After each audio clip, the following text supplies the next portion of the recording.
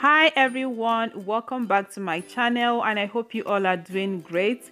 If you are new here, you're highly welcome to Tasty City. My name is Hope and in today's video I'll be sharing this jollof recipe with fried plantain and fish. If you like to see how I made this, keep watching. Don't forget to click the like button, subscribe and click on the bell notification.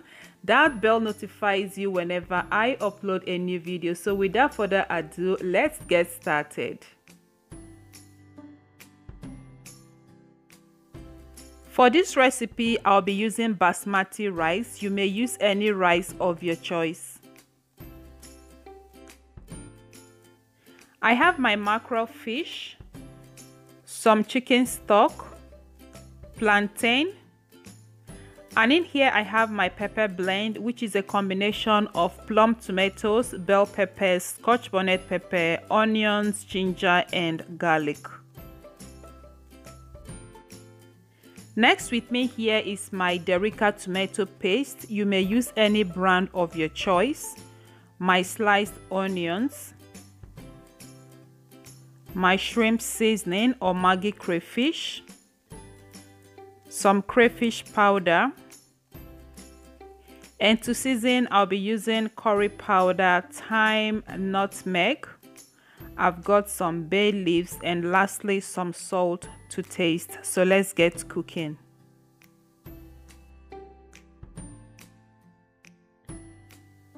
Alright beautiful people, so to begin this recipe I'll start by frying the fish, and the fish has already been seasoned earlier on with just salt. I would like the fish to infuse some flavor inside this oil because I'll be using the oil to fry the jollof stew later. So right now I'm just going to go ahead and transfer all the fishes inside my pan because my pan is big enough to contain all the fishes. But however, if you're using a small pan or pot, you can fry yours in 2 batches. So I'm just going to go ahead and fry the fishes until they are nice and golden brown.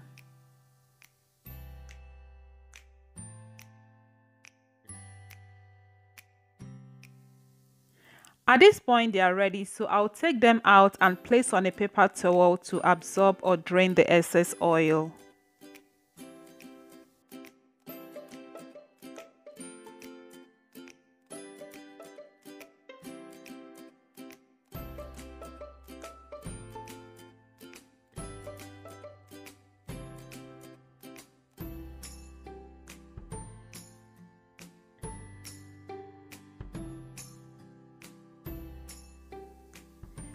To make the jollof stew, in a clean dry pot, I'll be adding 2 cooking spoons of oil from the same oil we just used to fry the fish.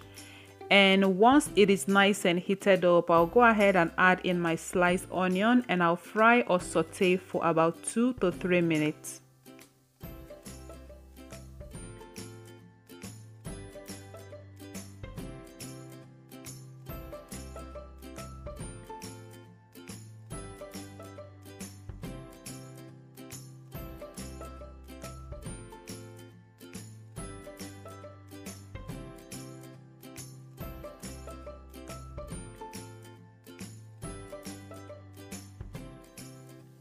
The next step will be frying the tomato paste for about 4 to 6 minutes to get rid of the sour or tangy taste. This step is very important, so please do not skip this step except you are not using tomato paste.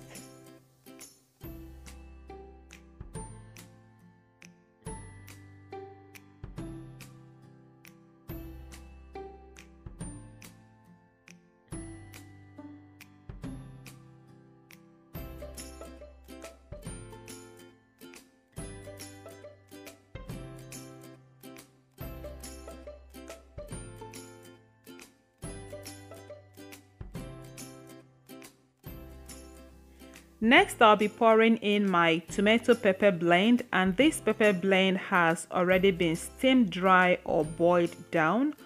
As you can see, it is very concentrated. So at this point, I'm just going to mix this and I'll allow to fry on a medium heat for about 15 minutes thereabout.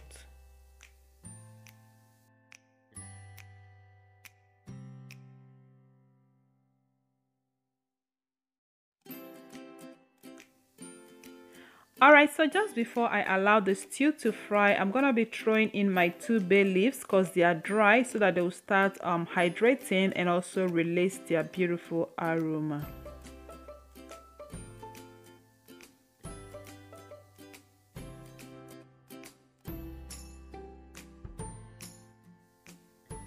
Alright, lovely people, so this jollof stew has been frying for like 15 minutes now. So at this point, I'm going to go ahead and pour in my blended crayfish. Next, I'll add my shrimp seasoning. Once that is added, I'm going to be adding my salt to taste. I'll be adding my curry powder, thyme, and nutmeg. And once that step is completed, I'm going to go ahead and stir all ingredients to combine, and then I'll go ahead and fry for additional 2 to 3 minutes.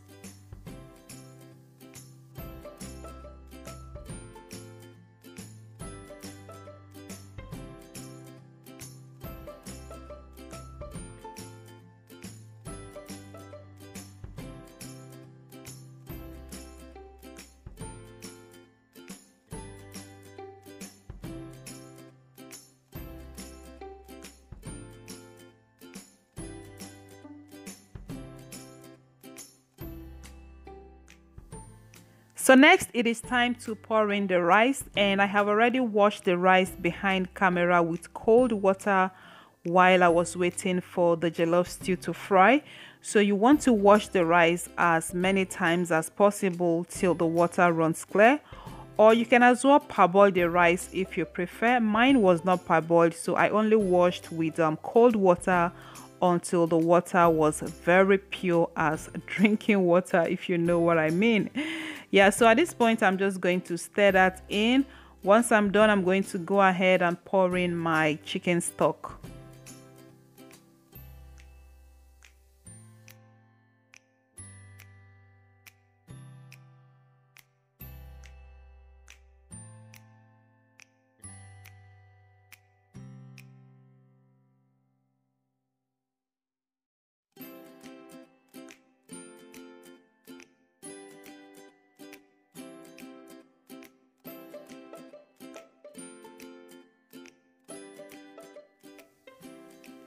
At this point, I'm going to stir or mix very well, test for salt and seasoning, and adjust if needed. And when adding in your stock or water, or be it any liquid you are using for the rice, you have to be very careful of the amount of liquid you add in. Just make sure it is about the same level with the rice, or just about maybe ½ inch above the rice, so that you don't end up with a very mushy rice after cooking. So after stirring, I tested for salt and seasoning. Mine was perfect. So at this point, I'm just going to cover up the pot, allow this to cook down on a medium heat until the liquid dries up.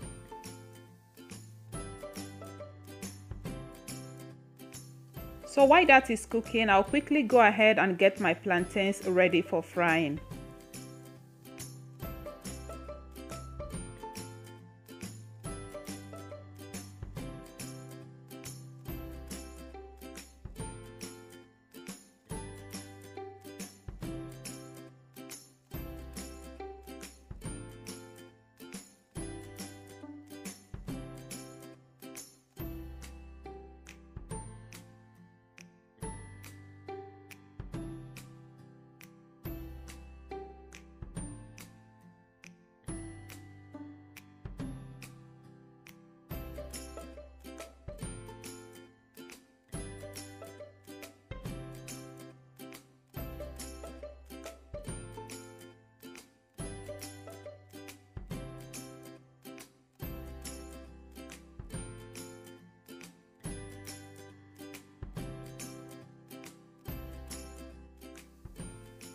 Alright, so just before we begin to fry the plantain, I'm just going to quickly check on the rice because I'm still waiting for the oil to heat up before we begin the frying process of the plantain.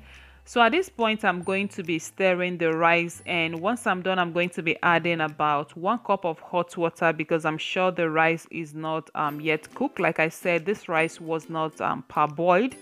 But however, if you are using a parboiled rice, I'll suggest you skip adding water at this point. Just stir, and once you are done stirring, you can foil the pot with a foil paper or place a parchment paper on top and then allow to cook on the lowest heat until the rice is fully cooked.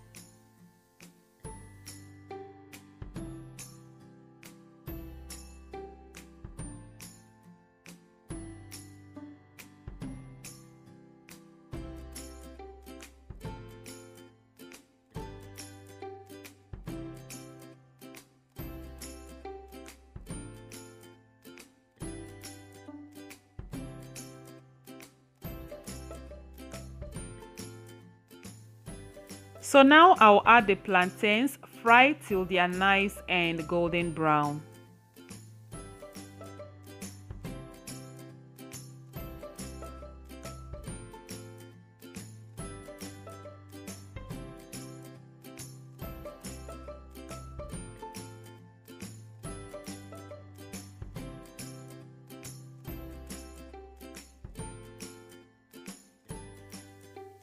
The plantains are nice and ready, so I'll go ahead and take them out now and place them on a paper towel to drain the excess oil.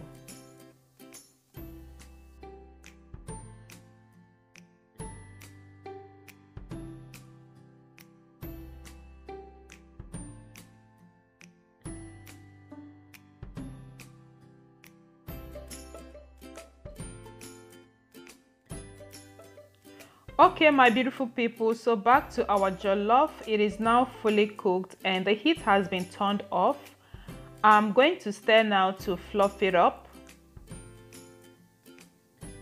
Oh my goodness, guys, just take a look at those grains. Like, they look so fluffy and separated. This smells so amazing. At this point, I'll be going in with my green onions or scallions. You can also use the purple onion. So now I'm just going to stir that in and we will be done cooking. Like, this food is as good as ready.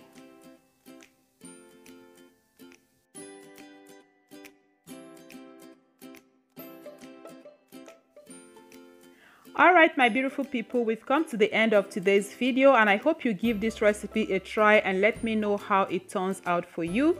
You can always tag me on Instagram at Tasticity or leave me your comment down below this video. I would love to read from you. I hope you enjoyed watching. If you did, be sure to click the like button and subscribe if you are not yet already, and also click on the bell sign to be notified whenever I upload a new video. So thank you all so much for watching. Until I see you next time with something delicious, stay blessed and bye for now.